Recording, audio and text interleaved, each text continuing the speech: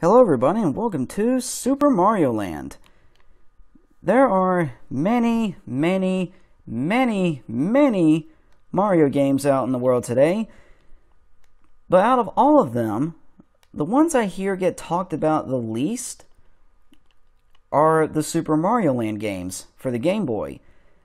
I never really hear these games get talked about that much, and it's not because they're bad games. I think it's just because they're not as well known as they used to be. I mean, most Mario, when you think of Mario, you probably think of like Super Mario World, Super Mario 64, or Super Mario Galaxy, for example. Those are very well known and still quite liked to this day. And they're still played a lot often too. But I never really hear the Mario Land games get talked about. And they're pretty good games. In fact, they introduce a lot of unique ideas that haven't really appeared in Mario games since. Especially this one. Mario Land 2 follows the more standard Mario format, but it still throws in a few unique ideas. But yeah, I never really hear these games talked about much, and I think they're pretty underrated. So I figured, why don't I play the first two Mario Land games on my channel, just to show them off and give a better appreciation of them. Now, being an early Game Boy title, the first Mario Land game is very short, and it is incredibly short. In fact, it's only 12 levels long. There's 4 worlds, and each of them only has 3 levels, and none of the levels are really long. They're all pretty darn short. So I should get through this game pretty fast. It's probably just gonna, I'm probably gonna split it up in just like 2 videos, which will both be relatively short. But that's why I decided to do Mario Land 2 also. That way it can kind of extend it a little bit, and I'll get to show off both games at once. Because if I just did a playthrough on this game, it's just going to be 2 very short videos.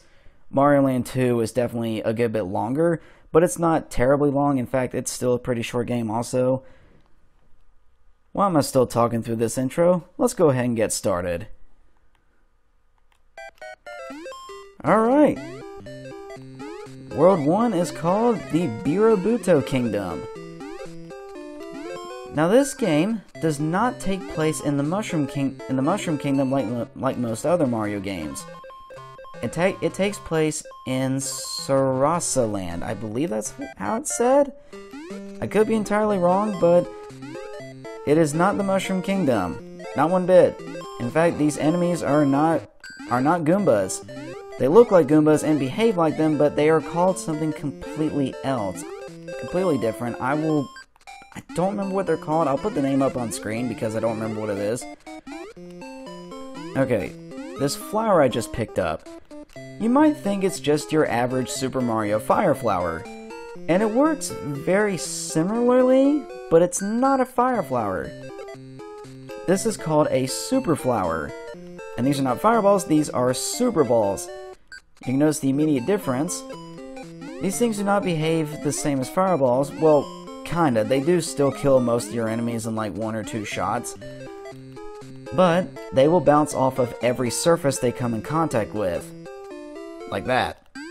So yeah, they ricochet a lot. And that's really it. There's really not much different. That's really the only power-up in this game besides the mushroom.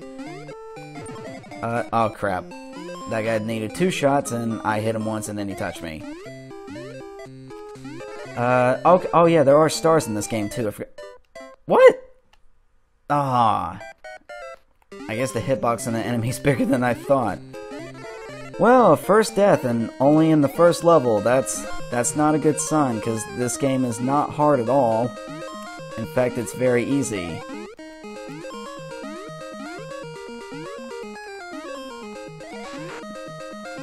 This game is very different from most 2D Mario games, and the reason for that is because it was not developed by Miyamoto, the main creator of Mario, and well, the creator of Mario entirely. In fact, he was not involved with the development of this game at all. In fact, an entirely different team made this game, and Mario Land 2 for that matter, which is why they're so different. I mean, as far as gameplay goes, this is basically the same as, like, Mario Bros. 1, but, yeah, as far as being in a different world and different enemies and new power-ups, that's why. Different team development. Okay, so you saw there at the exit of the level, you have two little gates. If you take the bottom one, you'll just exit the level.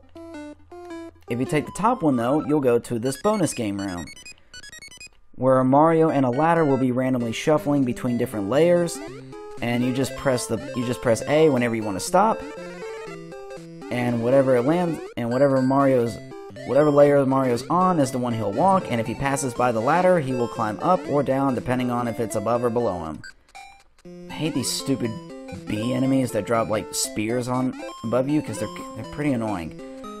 Okay, these guys. These are not regular Koopas. You cannot kick their shells around because they explode. These are bombshell Koopas. Another interesting enemy. A very unique form of Koopa, really. Okay. Alright, if you do play this game, I should mention, if you need to, like, go off, like, a ledge or something, make sure you jump before you do so. Yeah, anytime you fall off, you need to go off a ledge like that, make sure you jump before you do so, because the fall physics are pretty weird in this game. If you jump off a ledge like that, I mean, you got the standard, like, kind of floaty Mario fall. You know, typical of many 2D Mario side-scrollers. But if you decide to just walk off the edge, you drop like a freaking rock. I don't know why. See, look, jumping, normal Mario fall. Walk off, just immediate fall like that. Like, the gravity just increases like 3 times or something, I don't know. It's really weird, and it has caused me to die a few times before. I don't know why, it's super weird. I don't think that's a problem in the second game, but honestly, I don't remember. It's been a little while since I've played either one of these. What am I gonna get? So I got the 1 life.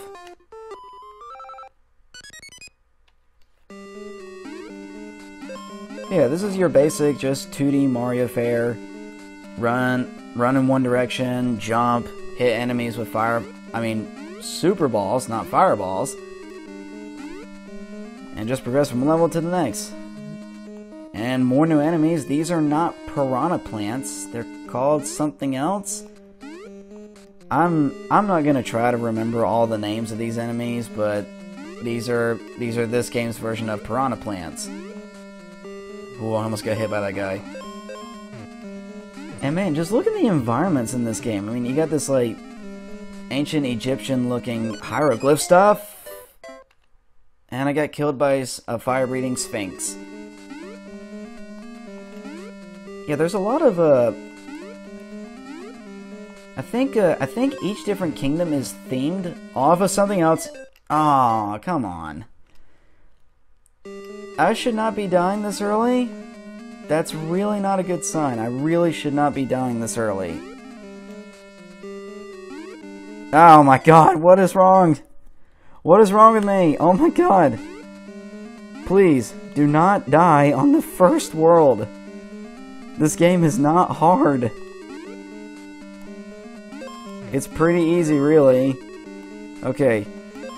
As I was saying, I think each world is based off of something, is based off of, like, some real world kingdom. World 1, the Birabuto Kingdom, is based off of, well, appears to be Egypt. I mean, we had pyramids, and now we got freaking sphinxes.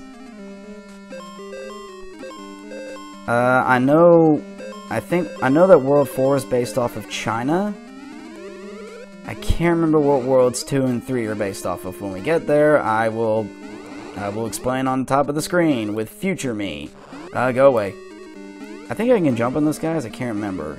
Can I jump on you? Yeah, I can. I'm Mario. I can jump on anything. Alright, first boss fight. Done. Yeah. Basically the same as fighting Bowser in the classic 2D Mario games. Just hit the switch at the end and you win.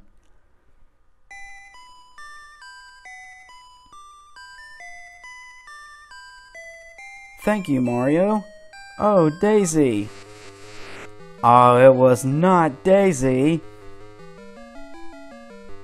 Well, crap. Yeah, that is not Princess Peach. That is Princess Daisy. This was her first appearance in the Mario universe. Alright, welcome to World 2. We got a flying saucer here. Alright, World 2 is... I believe it's ocean themed. Like we're on a beach or something. This is like cliffside next to an ocean. Okay. Go away, you freaking fish. But yeah, that was not Princess Peach. That was Princess Daisy. This was her first appearance in any game in the Mario universe. Now, most people know her today from the spin-off games like Mario Party and Mario Kart. But yeah, this was her first mainline appearance, and I believe this is her only like main series Mario game appearance. After this, I think she's only in the spin-offs. I think so.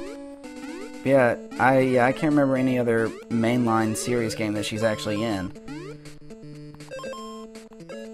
So yeah, it just brings up the question, like, why is Mario saving Daisy when saving Peach is his thing? Mario, are you doing some questionable acts? Of course he is. I mean, he goes around, like, killing turtles normally in his other appearances, so that's certainly questionable. But yeah, it's so weird that it's Daisy, and I don't know why they decided to go with someone else entirely instead of Peach. But again, different development teams, so I guess they wanted the damsel in distress to be different too. Okay. Already at the end of the stage. Again, like I said, this game is very short. It is incredibly short. But it's fun. It's really fun. The fact that it's so short, and that it was for a portable console, this was the like prime example of a play-on-the-go type of game. Because you could just grab this game and pick it up whenever you wanted to play it. Like, this is like perfect for car rides. Ah, crap. Give me that. I need that. Oh, I don't get the super flower. Dang. Yeah, this is back when Mario games were... Oh, crap. Yeah, like the earliest Mario games, if you got like to the Fire Flower stage but then got hit, you would shrink all the way back down to your base form. Whereas nowadays, if you get hit with a Fire Flower form, you have a weird head, dude. Oh god, oh god. Ooh, okay. I had enough invincibility frames left. But yeah, this is back when Mario games, if you got hit with like when you were in Fire Flower, you went back to base form. And if you were in base form and picked up a Fire Flower, you wouldn't get the fire stage, you would just go back to your super stage. Yeah. It was a harder time, I'm sure. Of course, with the modern Mario games, if you pick up a Fire Flower in your base form, you just immediately get to your fire form. Oh crap, I should not have jumped. I'm glad that missed. Okay. I'm suddenly being very cautious because I've already been dying a lot more than I should have.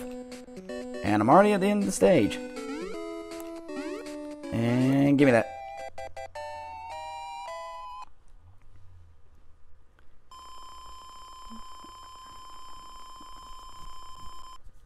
Alright.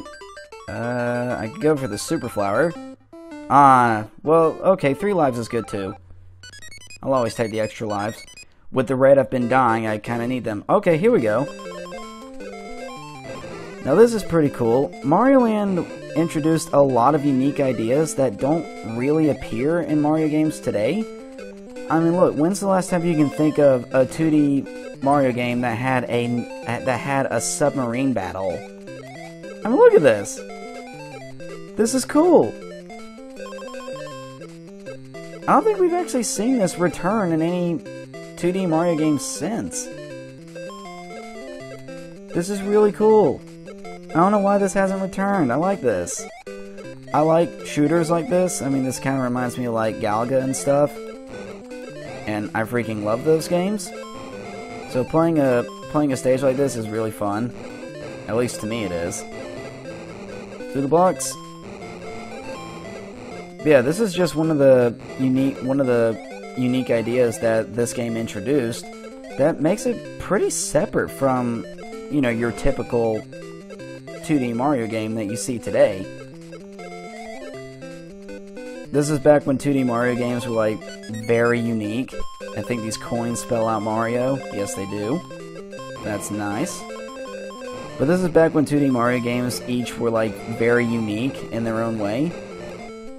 Whereas today, now you have the new Super Mario Bros. Games, and while they're fun, they're all basically the same. And here we have our second boss fight. It's a giant seahorse. There's two ways you can beat this guy. One, you can just shoot him over and over again like that. Or two, if you're really good, you can sneak under him, shoot out these blocks, and hit the switch. That will also instantly kill him if you're able to do that. But since I was small, I didn't want to take the risk of getting hurt by him. But yeah, the 2D Mario games today are... I mean, the new Super Mario Bros. Games aren't bad. I think they're fun and enjoyable. It's just that they all play basically the same. I mean, before those, the 2D Mario games were all very unique. I mean, Mario World was very different from Mario 3. Mario 3 was very different from Mario 1. So on. Alright, that's enough for now. I've made it through the first two worlds. And yeah, you can already tell this is not going to take long at all. There's only 2 more worlds, this one and World 4. So in the next episode, we'll just go ahead and finish this game up. Alright.